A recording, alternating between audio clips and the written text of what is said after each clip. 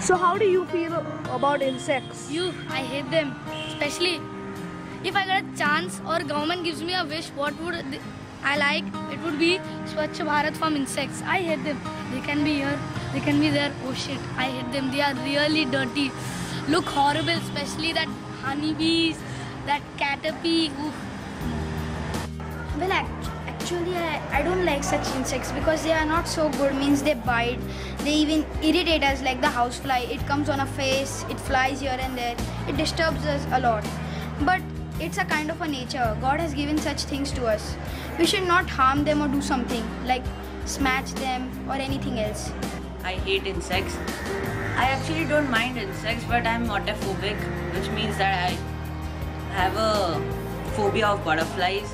And if I had the chance, I would wipe them out of existence. That's all. Creepy crawly send out shivers many a spine. Many of us have misunderstandings about insects. So much to discuss and discover, yet no place to go.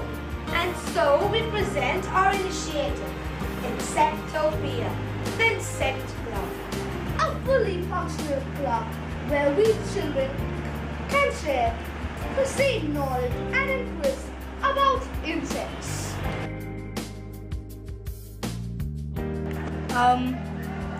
I love them, especially the praying mantis, because it prays. In what way, I don't know, but I love them. That's it.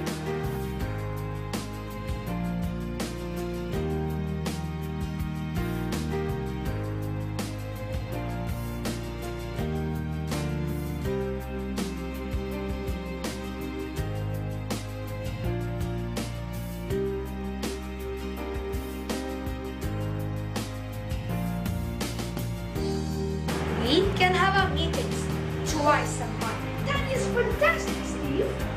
Our meetings will consist of games, songs, poems, research projects, assignments, study trips, and many other activities. But only based on the two insects of the month, like perhaps a butterfly or a praying mantis. And our purpose is reduce fear, generate curiosity, increase awareness, space for expression of forming interest, ignite appreciation, promote research, serve as resource to classroom teaching. But how will the students come to know about our club? We could put notices on the notice board. Great! We could even put articles in the magazine. Excellent! And we could even show presentations to each class.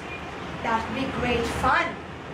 We will also prepare books that have information about the insects, and it can be an addition to our library.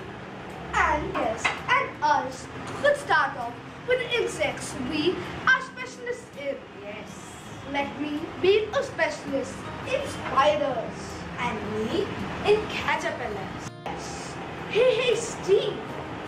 Do you know that the junior KG has a poem? Itsy Bitsy Spider. Yeah, wait, I get it. Itsy Bitsy Spider climbing up the wall. Down came the rain and washed the spider out. I still remember the poem. Great. Yes. We could show a presentation to the students. We could perhaps even show them a live specimen.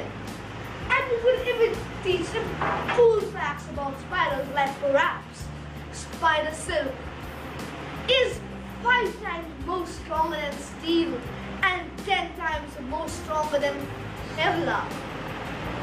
In that way, we can be a resource to the teachers in teaching. Yes, and a great help to the school.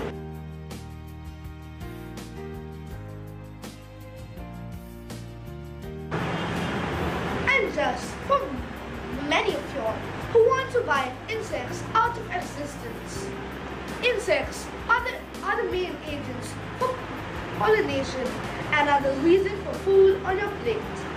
And if it wasn't for them, the food chain would collapse. Yes. And to conclude, even the smallest creatures are the greatest wonders.